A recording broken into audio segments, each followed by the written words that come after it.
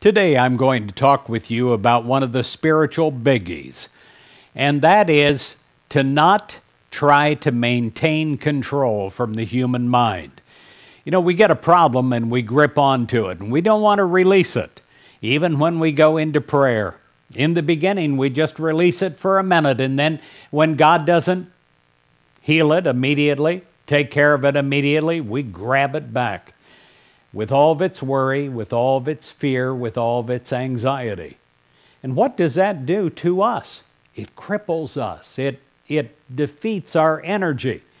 It keeps our hand locked so that we're not open to receive. Also our mind locked so we're not open to receive the divine ideas that can come to solve the challenge. So we use these words. They're simple, but they're profound. I now let go and let God. I now let go and I let God. Say that with me.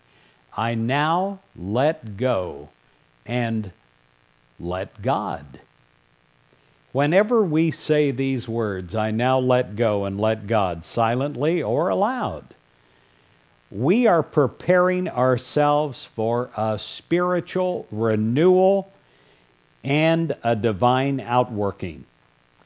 And so now we let go of any tension that is in our body, and we let the healing, renewing life of God move through us.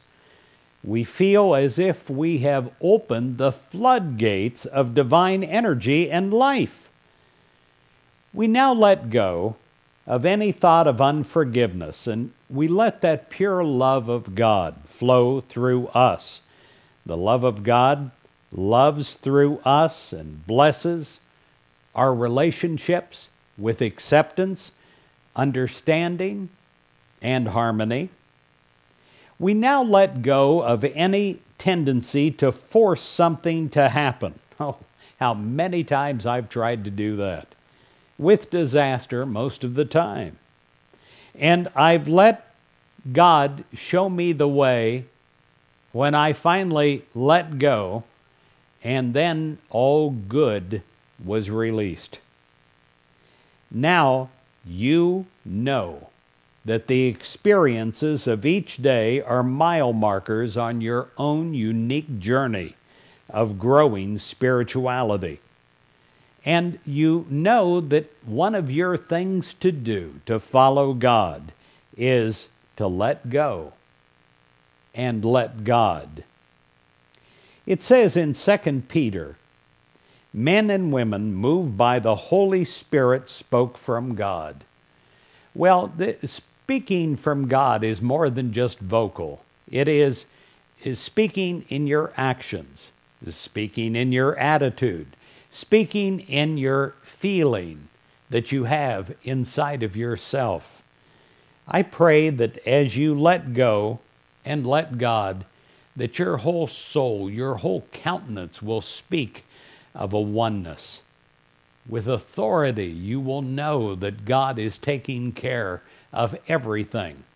And you are following the lead of God.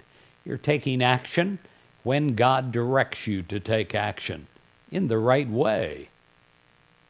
I pray that 2018 is a year of letting go and letting God, and it is a year of letting God's blessing flow through you and your life without you blocking it. In Jesus Christ's name, amen.